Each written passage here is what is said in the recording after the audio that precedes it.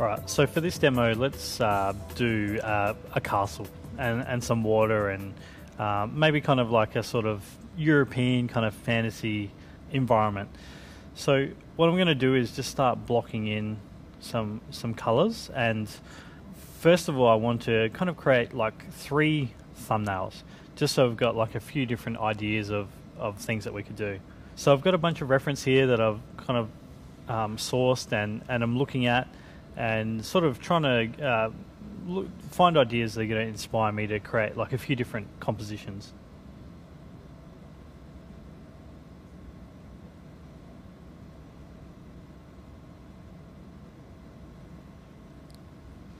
Alright, so let's use that reference there on the right and kind of start, just blocking in some ideas. So I'm even just going to colour pick off the reference and just use that to help me out, generate a palette.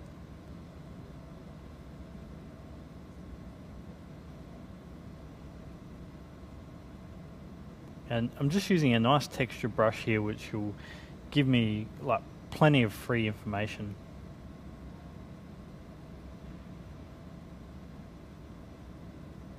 So in this one, just trying to block in like a bit of a kind of like a shoreline. Just thinking about where the rocks would go, where the castle might go. Let's just block that castle shaping kind of around there, sort of nicely on our little rule of thirds intersection point, I guess. And to be honest, at this stage, not thinking about that too much, just more thinking about like the shapes and the colours. Just think about that, some sort of background mountain up there, just what the kind of tone is, and some of the sky. And so with that brush, you're really getting some nice edges, getting some soft edges and some harder edges. I just want that to kind of lead down into the castle. Just thinking about just really subtly playing with a bit of lighting.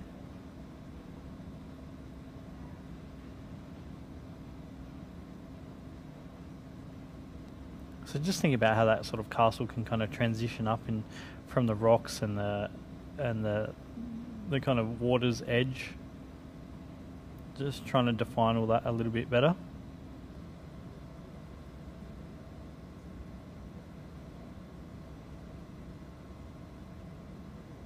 Just with our colour in the water, just trying to have a bit of subtle vibration, just those colours, similar value but slightly different hue.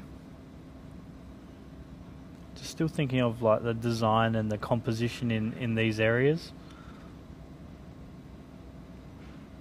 And for me, this is the most fun part of the painting process, just coming out with quick little ideas and thumbnails, where it doesn't really matter too much, you're not restrained by anything, you're just coming up with ideas.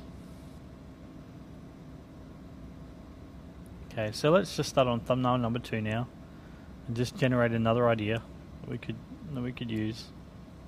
And then we can sort of either pick one, or we could use a combination of the 3 of them. It's always sort of, sometimes I find, when you're in your daily workflow, like that'll happen a bit, you'll do a few thumbnails and then you end up sort of using a combination of all of them, because often you'll find that you do something sort of uniquely interesting in each one and kind of want to combine that to create the best solution for a finished painting, I guess.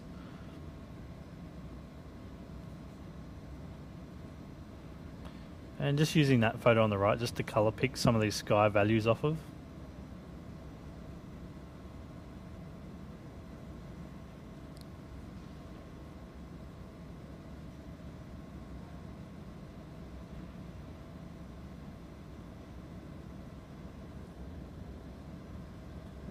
So with this one, I'm trying to think of where my castle might go. So I want it to be a real strong focal point here. So I'm shifting it to like pretty central within the painting, not smack bang in the middle, but pretty close. But that can sometimes be okay if you want something to really be a focal point of your painting.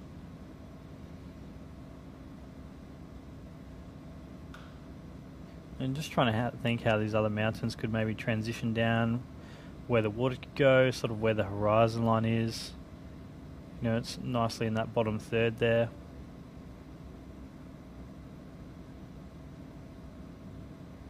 Just starting to indicate a bit of form to some of the areas. Quite often what I'll do is I'll want a colour, try to find a colour, and I'll find something that's like the similar kind of colour, but it's not working exactly within the palette, so I'll just paint it lightly. And with this brush, because you have a transfer turned on, so there's a bit of opacity pen pressure, you can just lightly brush it onto your composition and then colour pick off that, and that'll sort of, then you'll find a more subtle colour to work with. Okay, let's move on to this third composition here, this little thumbnail.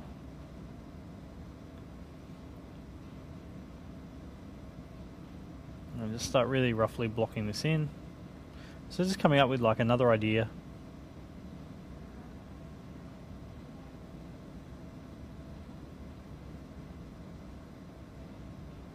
Just playing around with the palette here, and you know, the greens and the purples in the sky.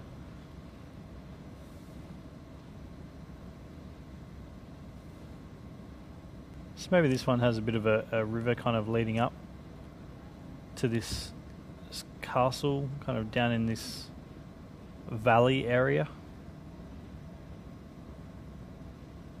And you can see how with that texture brush, you do get a lot of free information that you kind of read things into.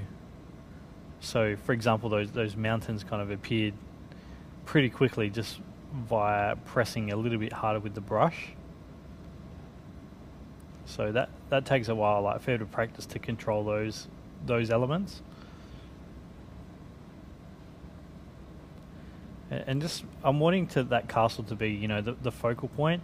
So I'm putting a few little dabs of highlights and things just to make your eye kind of look in that direction. I'm just going to kind of work that up on all of these thumbnails here. And just take them a little bit further. So on this one here, just starting to play around with a few of those sort of shadow type of areas and other build-ups of shapes, and how these elements kind of break up, and some little indications of textures and things, just to get a little bit more of an idea of what I'm after there.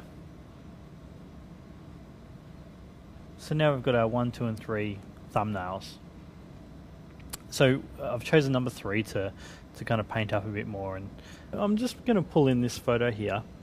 It kind of fits this painting quite well. So let's use this as a nice little starting base.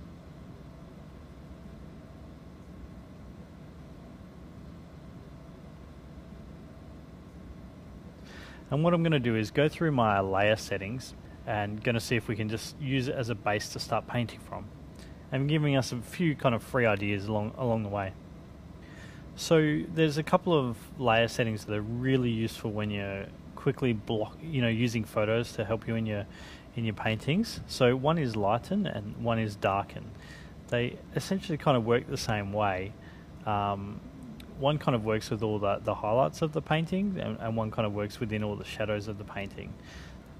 And let's use a combination of both of these. Let's just go into the lighten one and just start erasing some of those sky details. So basically what we're doing here is just erasing it back to our painting and keeping some details and removing others. So and this is really important, just to, you know, train your eye, I guess, to see, you know, the bits that are working and the bits that aren't, like recognize what's going on and the bits that you want to use. So just erasing out this sort of like water here, just wanting to keep the similar shoreline to what I originally painted. Keeping that foreground pretty much the same. Now I'm going to change this to darken. And you can see how that's really going to give us some nice textures in the grass and some of those rocks there. But I still want to control it. I want to erase out the parts that I don't want to use, and keep in the parts that are useful to the painting.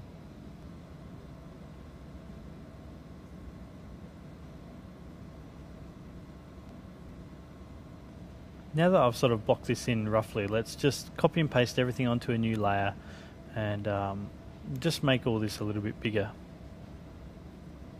And just remove those other thumbnails because, yeah, we're definitely going this one now.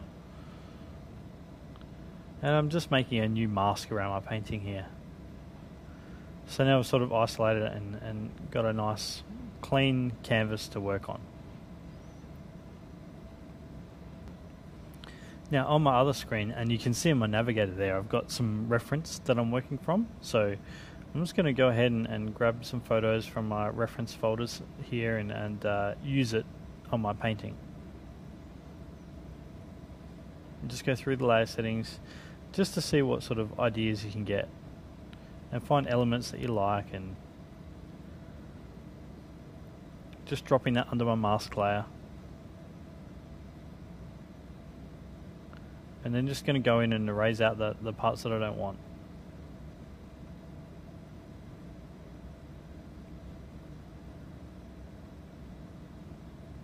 I'm hitting Control M and dropping the curves down, just the whole sort of RGB channel of the curves, just so everything's like a little bit darker.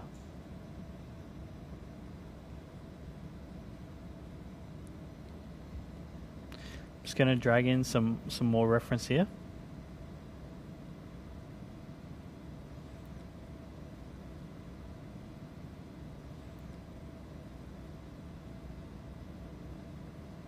And just going through the layer settings, erasing out all the bits that aren't working for me here.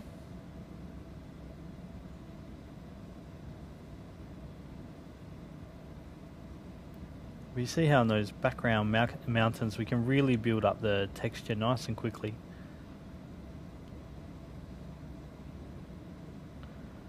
But we're really only using kind of like tiny bits of information from each of the photos. And then once we kind of incorporate the photos and kind of get it working to how you want it, then you need to go back in and paint.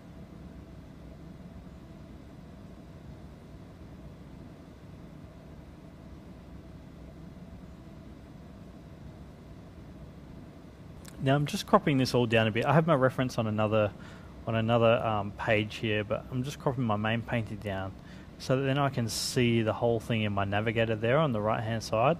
And I use this a lot just to paint with, to see how things look from a distance, essentially. So let's just go and grab some other reference here.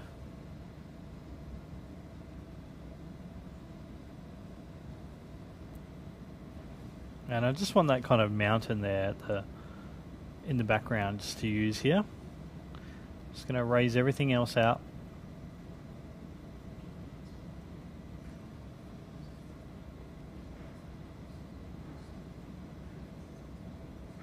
Let's just move all that up a bit more.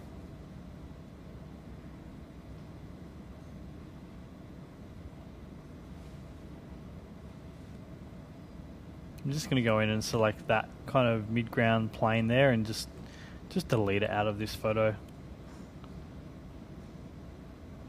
We can do a bit of sort of erase it back into the painting a little bit more.